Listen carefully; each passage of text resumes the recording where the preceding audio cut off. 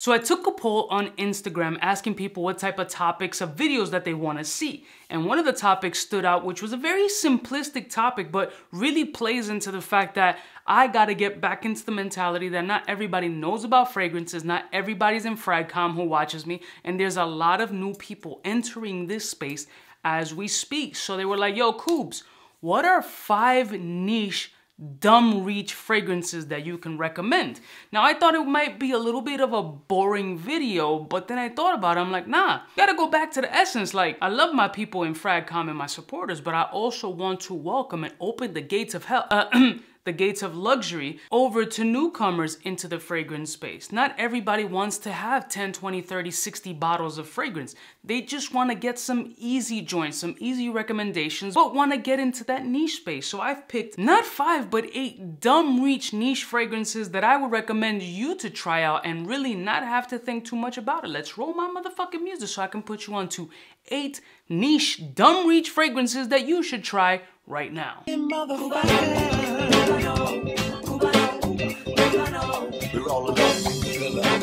Yeah, for some friends from the south side. In case you cared, out of all your friends, I want to be Cuba. Bless you, morning, my beautiful peoples. You know who it is. This is your boy. C to the U to the B to the A. 8 dumb reach niche fragrances. Now, I really wanted to make this somewhat of a balanced list. I wanted to make it really a dumb reach. I wanted it to hit various factors, whether it be for mass appeal, for corporate, for entry level, freshness, a little bit of darkness, and still have that sexy niche quality that people are looking for when they step into the niche space. So the first fragrance that I selected is not Creed Aventus. It's a Creed Aventus-ish alternative.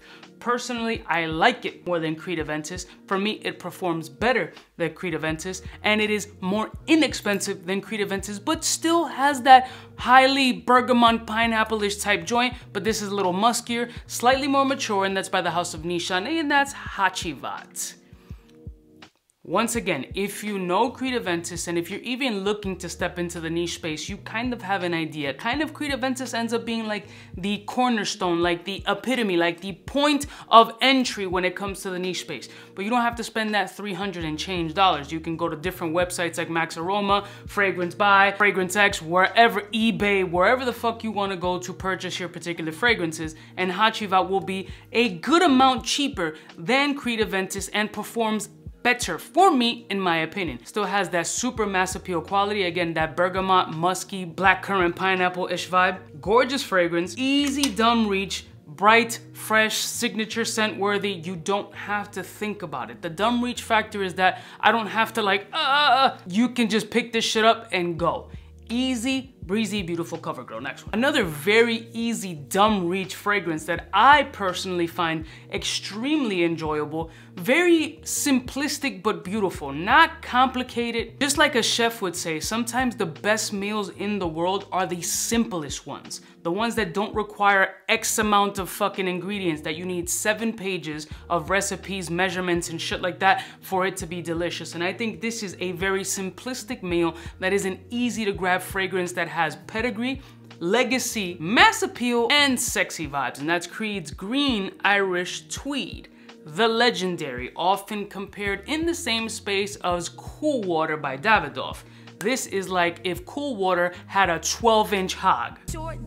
I know nothing about that. I often compare this lemon verbena beauty, classic beast tweed coat, a brisk walk in Central Park when the grass has like dew remnants of it after a beautiful rainfall. It is a legend, a very easy fragrance. To a lot of people that have stepped in this space, this was a signature scent for years.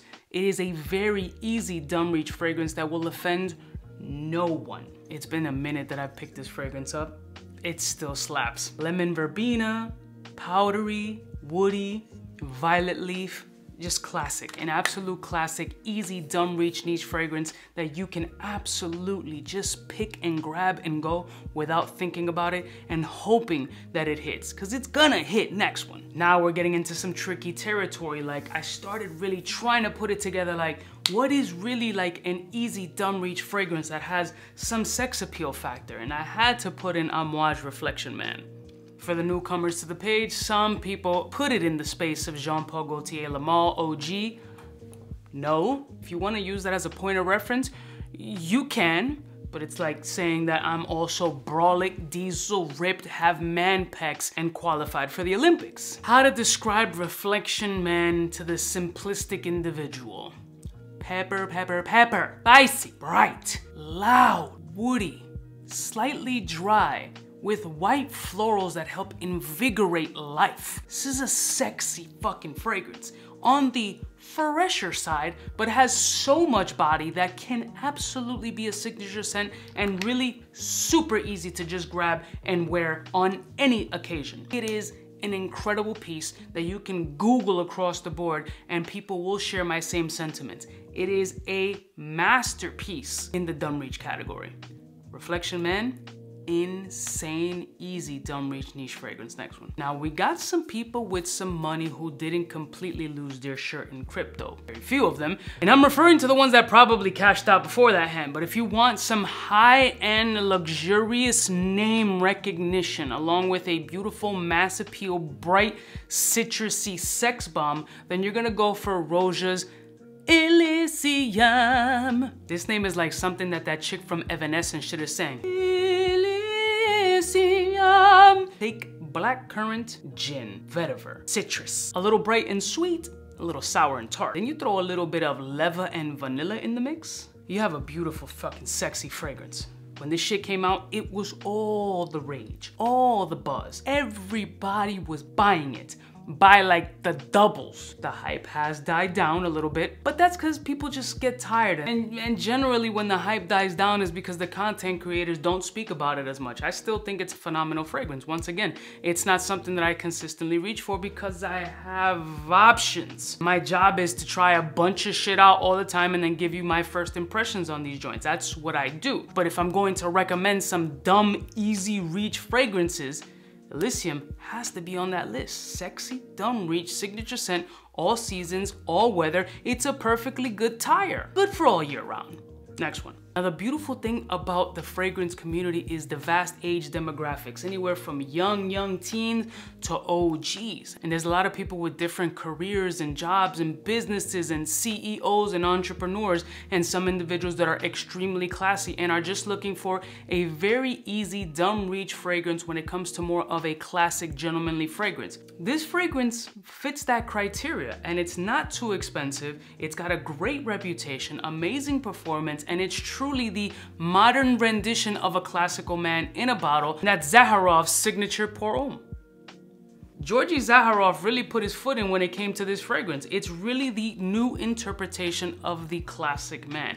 It is a completely beautiful, non-offensive, classical fougere with a modern twist. Just think of a beautiful, classic, soapy, shaving cream, incensey, green, classic dude. It's not a fragrance you really gotta think about. And even if you're not such a classic dude and you're a polo khaki type loafer dude, that's fine as well. This can hit easy. It's not a complicated fragrance. There's not everybody's on the fuckboy shit. Usually some people that are corporate and be on that tip as far as going to work in a suit, briefcase, that whole vibe, generally kind of dress it down with like a polo or still on that casual members only coat. This is your pick. Super easy. No thought process, no offensive, can translate from work to the golf course, easy breezy. Trust me, this is a beautiful, easy, inexpensive niche fragrance that's a dumb breach. Next one. Now this one was a ballsy pick. But really, I don't find anything to be challenging in this fragrance. I don't find anything to be off-putting, negative. I don't see how somebody would not like this fragrance. Maybe it's me and my jaded mind, but I want to put this in there as a darker, sexy, juicy, blind pick niche fragrance that can really open up your nose and open up your mind to the world of niche and what is capable of it. And that's Amber Absolutely by Fort and Manly. The juiciest amber plum fragrance that you will find. It is unbelievable, gorgeous, incensey, smoky, resinous, juicy, ambery, sugary. Wow. For me, this is a dumb reach. Because you're dumb if you think that this shit is gonna offend somebody or that you're not gonna like this. I don't think I've ever heard about anybody saying that this was a bad fragrance or, this had this, that turned me. Never. And I personally don't think I will ever hear that. I hate sometimes having so much fragrances. I'm not gonna lie. Sometimes I absolutely dread it because gems like this get lost in the sauce and I have to come back to them and really go, wow, what a fucking just gem this shit is. Had to put it in the list. For me, this is an easy dumb reach if I can see it. Next one. Cinnamon, tobacco, and woods. Sexy, dark, handsome is what I would categorize as fragrance by the House of Initio, and that's Side Effect. I think this is easily a dumb reach fragrance. An incredible tobacco fragrance. Tobacco always brings out that masculinity in dudes. They feel a little bit more big-chested and their posture straightens up a little bit more like you just put a broom in their ass. I consider Side Effect one of these sexy yet elegant fragrances that you need to test out. Don't go out and blind buy any of these fragrances. I recommend definitely testing them out to see how they work on your skin and see if you feel that it is a dumb reach to go for. Now, if you feel our noses aligned, then you already know what time it is. But if you're new into this fragrance space, I'm not gonna tell you to go blind buy these shits and spend $200, $300, $400 on fragrance. Don't do it. Go sample the shit. Schmooze with the counter girl, see if she can give you a little freebie. I'm not talking about like free, I'm just like a sample. And if the Initio happens to be on the counter, go ahead, walk away. It don't cost you nothing. Easy dumb reach for me. Personally, try it out. Last, certainly not least, the more I smell this joint, the more I think like, what occasion can I not wear this joint? That's by the House of m.micallef, and that's Desire Toxic. Took a while for me to get this in my stash, and man, I wish I would have gotten it sooner. It just shines with this cinnamon punch of blackcurrant and beautiful sour notes, followed by tonka bean, a little bit of an ambery vibe, and some green mossiness in this fragrance. What does that all mean, Cuba? It is a sex magnet. It is a gorgeous fragrance, amazing performance, incredible scent profile. I think that there really isn't a situation that I wouldn't be able to wear this fragrance. Therefore, why wouldn't it be in the dumb reach category? Yes, it is not inexpensive, but the topic of the day was like easy to reach, dumb grab niche fragrances, right? Dumb grab, I mean, who doesn't want the compliment factor? Who doesn't want that sex appeal? Who doesn't want the sweetness, the woodiness, the cinnamon vibe, the tonka nuances, a little bit of a weed note, slight like greenery in there? Dumb reach.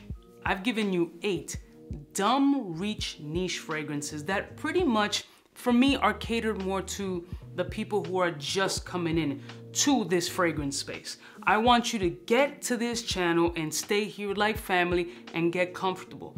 Sample these fragrances out before you blind buy them and see if they really match with your body. I always tell people on Instagram, don't trust me, trust your skin. Trust your nose. Ultimately, that's the end all be all. That's the determining factor. No matter how many fragrances I have, no matter how fire I tell you this is or how sexy it is, your skin and your nose are going to make the ultimate determination if you're going to spend your hard-earned money on these fragrances.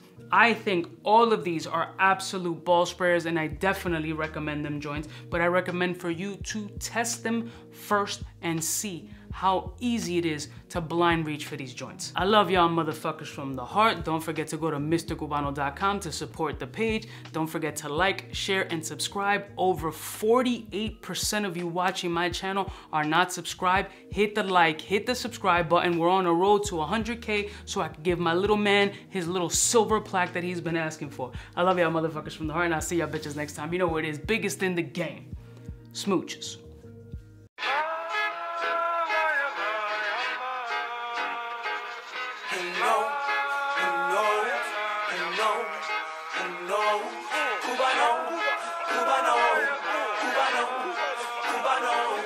What's fresh? Who's best? Wanna know who's gonna pass the test?